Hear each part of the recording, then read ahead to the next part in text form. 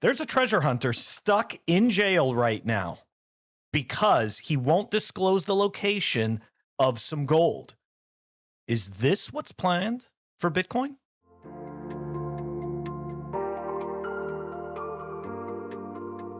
We are back from the U.S. Thanksgiving holiday. I hope everybody who is celebrating it had a great time and made some memories and did all that fun family stuff. Or if you just wanted to hang out and eat a whole bunch of turkey and, have a turkey coma, then hey, so be it. To each their own. Anyways, let's dive into our story today. Treasure hunter stuck in jail for refusing to disclose location of gold coins faces judge. Ingot from shipwreck sells for $2.16 million. That's right. Okay.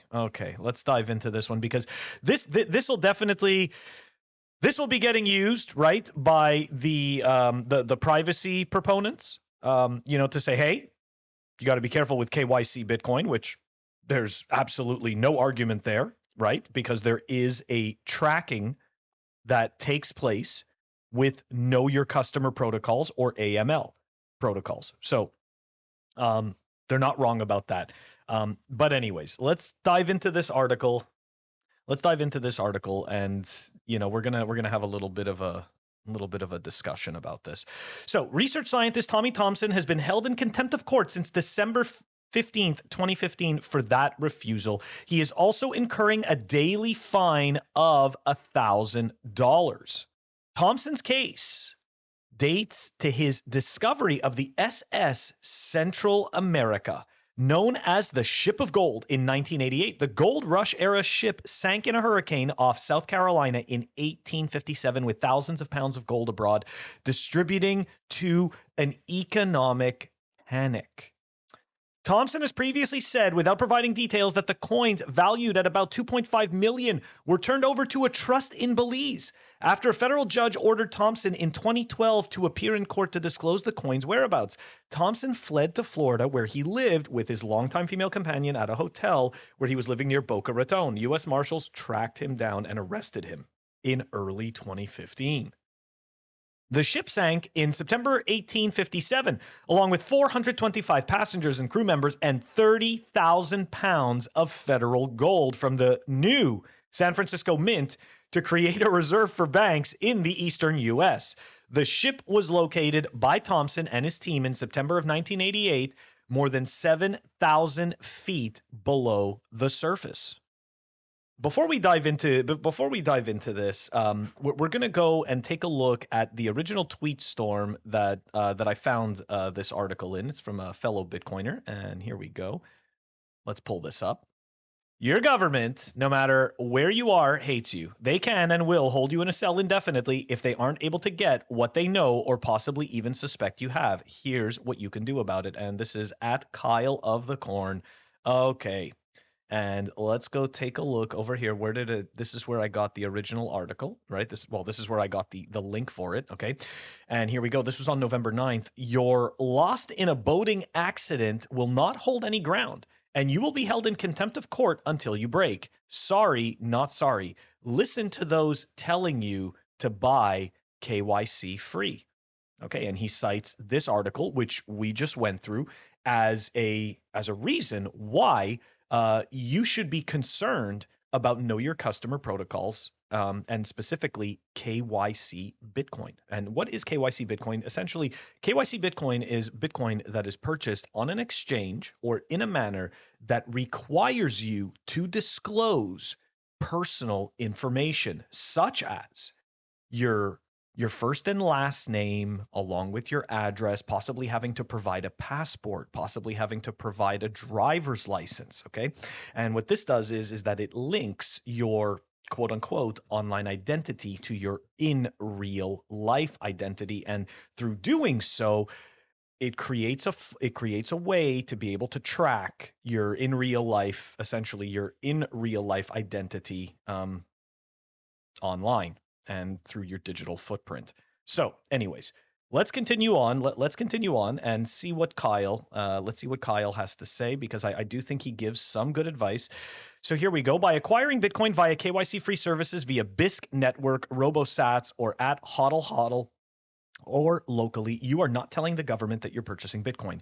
Yes, you'll pay a premium for it, and you'll be quite limited in the quantity you can purchase, but it's worth it. Even if you acquire all your Bitcoin via KYC-free services, you could still signal your interest by purchasing a hardware wallet. This is where @SeedSigner allows you to build your own signing device with regular commercial hardware, hiding your interest in Bitcoin. However, it's likely you already have a KYC stack, which is most likely correct, and you don't know what to do. Stop using KYC services. You don't have to delete those accounts just yet. That won't undo KYC anyways, but at least break the habit of using them as your primary method of acquiring Bitcoin. Okay, and here he dives in to give some, I think, some pretty solid advice here. Take self-custody and run a node. Absolutely. That is, that is at the base of all of this, right? At the base of Bitcoin is freedom, and freedom does not come without personal responsibility. Part of that personal responsibility is self-custody. The other part is also running a node. And here, this is another good one, something that you don't hear too often. And when I say that, it's because a lot of new people coming into Bitcoin don't. At first, it took me a long time before I even understood that there was something besides transactions. The underlying data that is the transactions are the UTXOs. Anyways, label your UTXOs. Sparrow Wallet is great for this and pairs well with Bitcoin Core locally. I've always note the source for all received coins. The point here is so that you don't consolidate coins from different sources, like spending KYC coins and KYC free coins together. Okay, and after that, he goes on to back up your seed phrase and steal, which, I mean, we've gone through those basics. But the point of this, right? The point of this right now is to discuss KYC Bitcoin versus non-KYC Bitcoin. So before we get into that discussion, let's just understand what happened with the gold. Okay, there is approximately 2.5 to 3,000 tons of gold. Okay, that is mined every year. The amount that was the amount that was supposedly lost on that ship is probably around 0.01%. Okay, so it's completely negligible. Because a lot of times people like to come up with the narrative of, oh, look, you just added to the supply of gold, that's going to dilute the price. Anyways, look, gold has been manipulated for a very long time. It doesn't even matter, but that's not the point of this. I just wanted to put that into perspective so people understand how much gold this really was. The other piece is this: gold is physical. Okay, so it makes it a lot easier for a government to confiscate gold. Whereas with Bitcoin, it makes it much more difficult. So I just want to put that out there. Another piece to this, which is where it gets very tricky. People, right? Not everybody has the same intentions with Bitcoin. Some people are buying it so that fiat number go up, and that way they can sell it for fiat. Okay.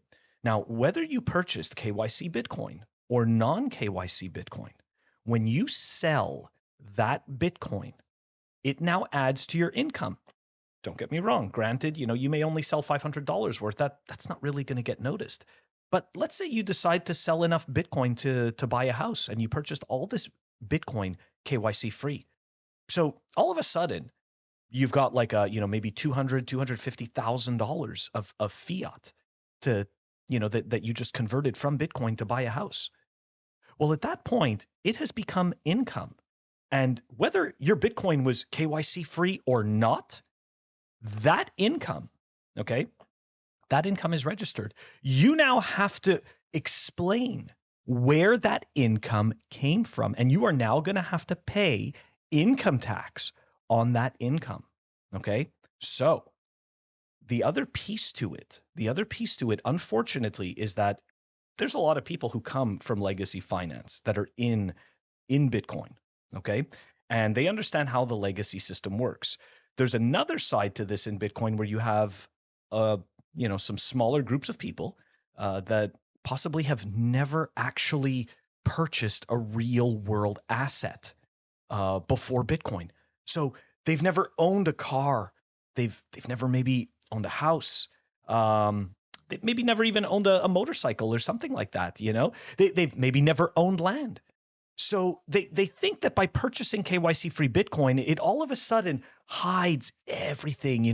That's it. It was purchased KYC free. All I need to do is mask out all the ways that it goes out. But make no mistake, if you are converting that Bitcoin into fiat dollars to purchase large assets, such as homes, such as boats, such as land, this type of stuff, okay, is going to flag your income. And you are now going to have to prove your income. So, in summary, okay, KYC free Bitcoin. There's nothing wrong with that. That's good. That's the way it should be. Our money should have stayed KYC free the way it was with cash. Okay? That shouldn't have happened. That is garbage from the banking system, which its only desire is control and power. And hence we have KYC. So make no mistake, KYC is a shitcoin. The fact that we go through this is absolute bullshit. But what I don't want people to take away is this idea that if you just buy all this KYC free Bitcoin, that you are all of a sudden going to be immune entirely from the government's reach. You're not. If you're converting it into fiat and you are purchasing large assets, you are going to have to make a claim on your income. You are going to have to explain where that money came from.